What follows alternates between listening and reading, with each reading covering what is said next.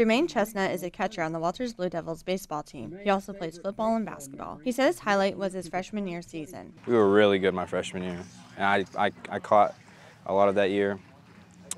And we played really good, and then we went and battled it out against the #1 team in the state and lost. But we went to regionals, made it to regionals, and then my sophomore year, it wasn't as good as my freshman year, but it was all right year. We made it to regionals again, and then last year we made it further. We made it to the regional finals and got runner-up.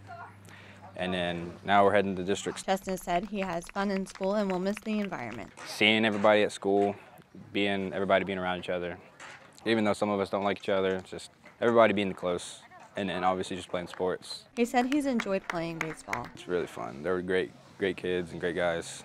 It can be tough sometimes, but I wouldn't want to play for any other team.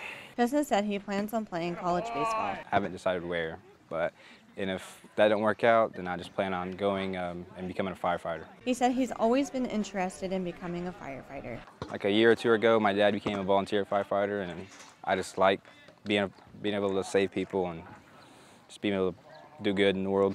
Chasenah said his grandmother keeps him connected to his Comanche heritage. She likes beading.